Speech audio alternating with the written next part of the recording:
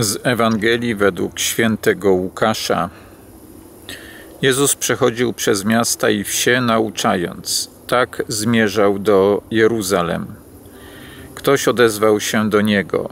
Panie, czy tylko niewielu jest takich, którzy dostępują zbawienia?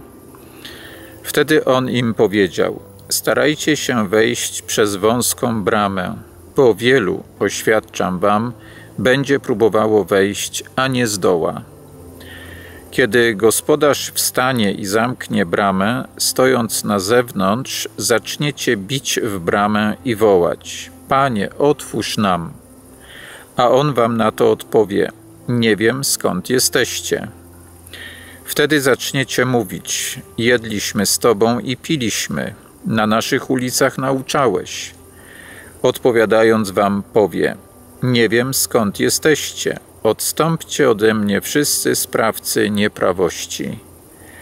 Tam będzie szloch i zgrzytanie zębów, kiedy zobaczycie, że Abraham, Izaak, Jakub i wszyscy prorocy są w Królestwie Boga, a was wyrzuca się na zewnątrz. Przyjdą też ze wschodu i z zachodu, i z północy, i z południa, i zasiądą w Królestwie Boga. Tak oto są ostatni, którzy będą pierwsi, i są pierwsi, którzy będą ostatni. Ta dzisiejsza Ewangelia mi osobiście przypomina, że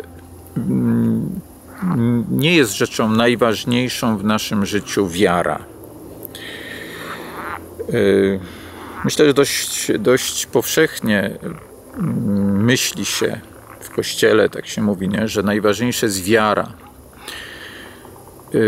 Bardzo często spotykam się z tym, że rodzice rozpaczają, że ich dzieci tracą wiarę.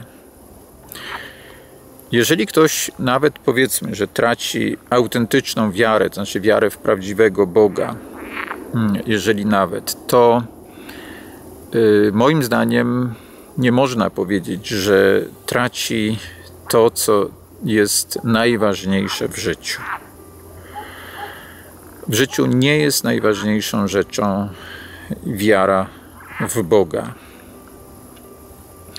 Bo cóż to jest wiara? No wiara to jest właśnie przekonanie, że Jezus jest Bogiem, przekonanie, że to On właśnie nas naucza, jedzenie z nimi i picie, czyli myślę, że można tutaj też powiedzieć Eucharystii, czyli że właśnie uczestniczenie w Eucharystii, słuchanie Jego nauczania, to też jest Eucharystia, w Eucharystii jest nauczanie, nie? Czyli właśnie można powiedzieć, nie jest najważniejsze to, że ja chodzę na mszę, że uczestniczę w różnych rekolekcjach, słucham, nie, komentarzy na YouTubie. Nie to jest w naszym życiu najważniejsze. Nie jest najważniejsze w tym sensie, że nie to przesądza o naszym zbawieniu. To nie jest powiedziane, że jeżeli ktoś to robi, no to na pewno będzie zbawiony. Ponieważ droga do nieba jest wąska. Brama jest wąska, ta brama, która prowadzi do nieba. Ona jest wąska. Powiedziałbym, że wierzyć w Boga jest stosunkowo łatwo.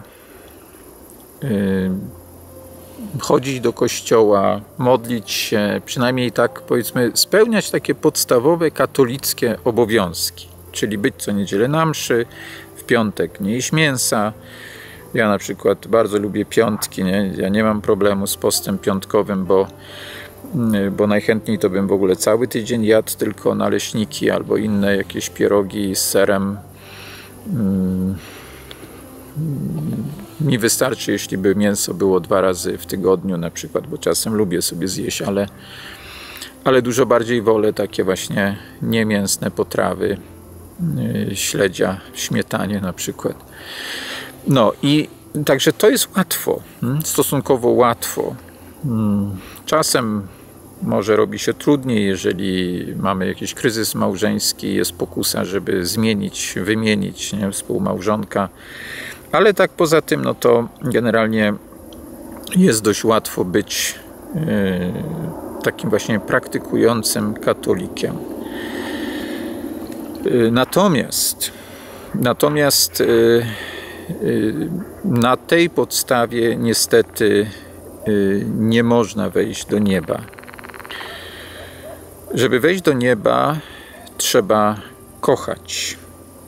Najważniejszą rzeczą w naszym życiu jest miłość. Święty Paweł mówi, że trwają wiara, nadzieja i miłość. Z nich zaś największa jest miłość. Tak. Wiara i nadzieja, one są bardzo potrzebne w życiu, ale o tyle są potrzebne, o ile nam pomagają kochać. O ile nas prowadzą właśnie do tej najważniejszej rzeczy, jaką jest miłość. I myślę, że o tym Pan Jezus chciał nam w tej dzisiejszej Ewangelii przypomnieć. O tym chciał nam powiedzieć, kiedy mówił o tym, że kiedy gospodarz wstanie i zamknie bramę, stojąc na zewnątrz, zaczniecie bić w bramę i wołać: Panie, otwórz nam, bo jedliśmy z Tobą i piliśmy, na naszych ulicach nauczałeś. Chodziłem do kościoła, modliłem się, chodziłem na rekolekcje, słuchałem komentarzy ojca Mieczysława i tak dalej. Jeżeli to nas nie nauczyło miłości, te nasze praktyki religijne, te nasze modlitwy, to nasze chodzenie do kościoła i słuchanie Pana Jezusa, jeżeli to nie przełożyło się na to, że zaczęliśmy kochać, że zaczęliśmy naśladować Pana Jezusa w Jego miłości, oczywiście to na pewno nie musi być miłość doskonała, bo przecież to jest niemożliwe. Jeżeli tak, no to nikt by nie mógł być zbawiony, gdyby Bóg wymagał od nas miłości doskonałej, ale chodzi o ten kierunek taki, który w życiu obieram. Wzrastanie w miłości. Jeżeli tego nie będzie w moim życiu, no to niestety, tak jak już parę dni temu mówiłem, żeby żyć w niebie, trzeba umieć kochać. Natomiast co się dzieje, kiedy ktoś na przykład nie jest wierzący, ale jednak kocha, chce kochać i jakąś inną drogą, nie poprzez czytanie na przykład Ewangelii, nie poprzez bycie uczniem Pana Jezusa, ale w jakiś inny sposób nauczył się miłości, to co wtedy? Czy będzie zbawiony, czy on idzie tą wąską drogą, przechodzi przez tą, jak to dokładnie jest powiedziane, wąską bramę, tak? Czy przechodzi przez tą wąską bramę? Moim zdaniem tak. Moim zdaniem absolutnie tak. Przechodzi przez wąską bramę. Wtedy, kiedy kocha. Tak, nawet jeśli nie wierzy. Tylko, i to jest bardzo ważna rzecz, o której chciałem powiedzieć, że z założenia takiemu komuś jest trudniej. Więc myślę, że jeżeli ktoś kocha, ale nie poznał Pana Jezusa, nikt mu nie dał świadectwa o Jezusie, takiego przekonującego świadectwa, tak przekonującego, że on w Niego uwierzył, w Jezusa, a mimo to ten człowiek kocha, jest po prostu takim dobrym człowiekiem, w sensie, że no naprawdę kochającym, bezwarunkowo,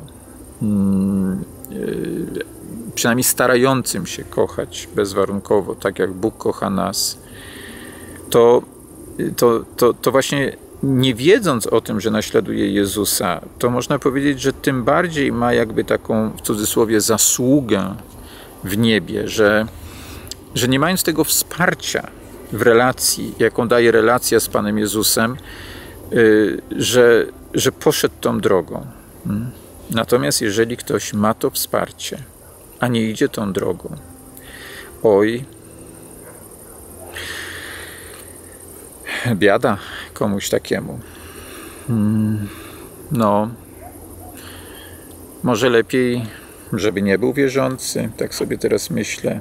Nie, oczywiście nie będę nikogo zniechęcał do tego, żeby być wierzącym, tylko idąc za nauczaniem Pana Jezusa, powtórzę jeszcze raz. Pamiętaj, jeżeli jesteś człowiekiem wierzącym, chcesz nim być, to korzystaj z tej wiary po to, żeby kochać, bo trwają wiara, nadzieja i miłość, a z nich największa jest miłość. Pamiętaj, że choćbyś miał wiarę taką, iżbyś góry przenosił, a miłości byś nie miał, byłbyś niczym. Właśnie o tym pamiętajmy. Pamiętajmy o tym, że jeżeli ktoś mówi, że kocham Boga, a nie kocha człowieka, to jest kłamcą. Oszukuje. O tym pamiętajmy. To jest przesłanie dzisiejszej Ewangelii. Ale jeszcze raz powtórzę, nie wymaga, Pan Jezus na pewno nie wymaga od nas miłości doskonałej. Nie o to chodzi. Nie będzie nas drobiazgowo sprawdzał, nie? Czy ile właśnie tych dobrych czy złych uczynków popełniliśmy w życiu, jak bardzo w tej miłości dojrzeliśmy, wzrośliśmy. Nie, będzie nas pytał o to, czy przyjęliśmy ten kierunek na tę wąską bramę, jaką jest miłość.